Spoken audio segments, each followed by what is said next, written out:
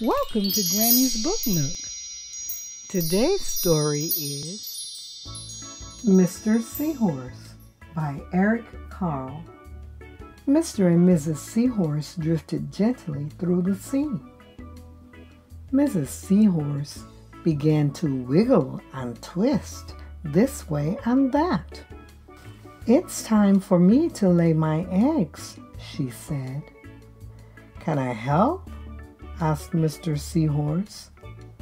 "Oh, yes, thank you," said Mrs. Seahorse, and she laid her eggs into a pouch on Mr. Seahorse's belly.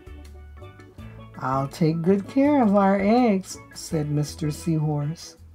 "I promise."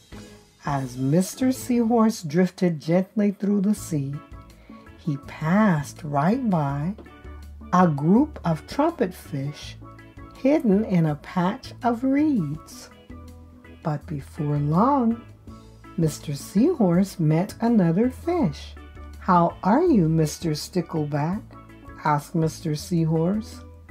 "Delighted," replied Mr. Stickleback. "I just built a nest, and right away." Mrs. Stickleback laid her eggs into it. "Now I am taking good care of them until they hatch. Keep up the good work," said Mr. Seahorse, and swam on his way.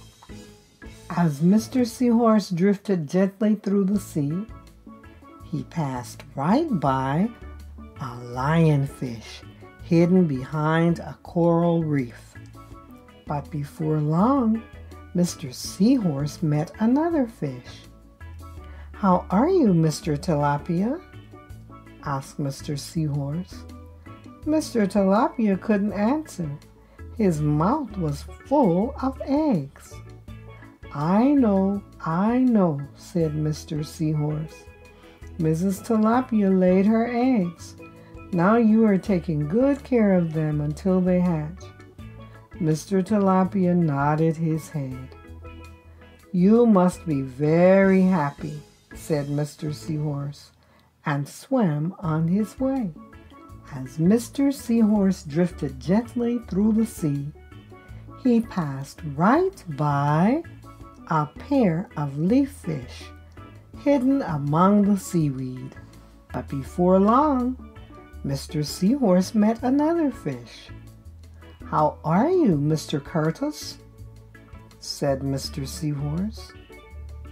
"Perfectly fine," replied Mr. Curtis. "Mrs. Curtis laid her eggs, and I have stuck them on my head. Now I am taking good care of them until they hatch." "You are doing a good job," said Mr. Seahorse, and swam on his way. As Mr. Seahorse drifted gently through the sea, he passed right by a stonefish hidden behind a rock. But before long, Mr. Seahorse met another fish. "How are you, Mr. Pipe?" asked Mr. Seahorse. "Couldn't be better," replied Mr. Pipe. "Mrs. Pipe laid her eggs along my belly. Now I am taking good care of them until they hatch." "You should feel proud of yourself," said Mr. Seahorse, and swam on his way. But before long, Mr. Seahorse met another fish. "How are you, Mr. Bullhead?" asked Mr. Seahorse. "Tip-top," replied Mr. Bullhead. "Mrs. Bullhead laid her eggs, and the eggs hatched. Now I am babysitting." "You are doing a fine job," said Mr. Seahorse, and swam on his way. The time had come for the seahorse babies to be born.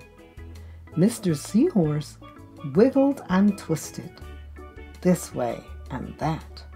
At last, the babies tumbled from Mr. Seahorse's pouch and swam away.